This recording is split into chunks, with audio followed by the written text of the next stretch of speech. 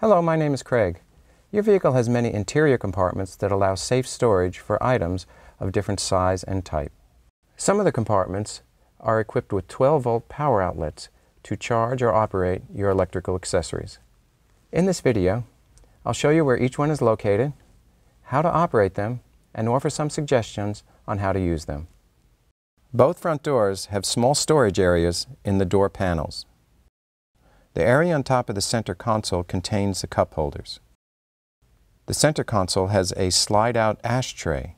The insert can be removed by pulling up on both sides of the tray. If you prefer, the ashtray can be left out and the remaining space used for small item storage, but can no longer be used as an ashtray. There is also a cigarette lighter which doubles as a 12-volt power outlet.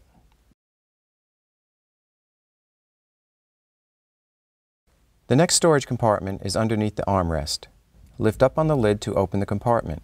Inside there are several slots for ID cards that are the same size as a credit card, for example a security gate card or the vehicle's registration.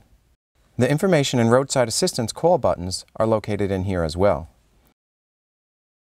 The glove box door has a holder for a pen.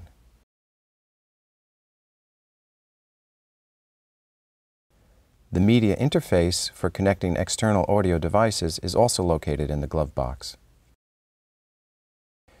There is a parcel net located in the passenger front footwell, which is great for storing the owner's manuals. But you can store similar items here if you prefer.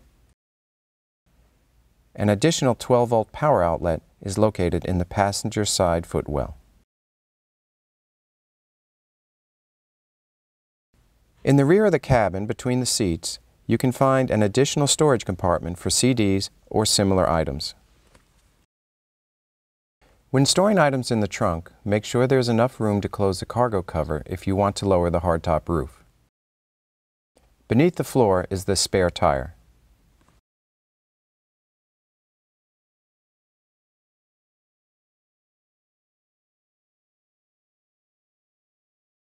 Please refer to the operator's manuals supplied with your vehicle for additional information on this feature.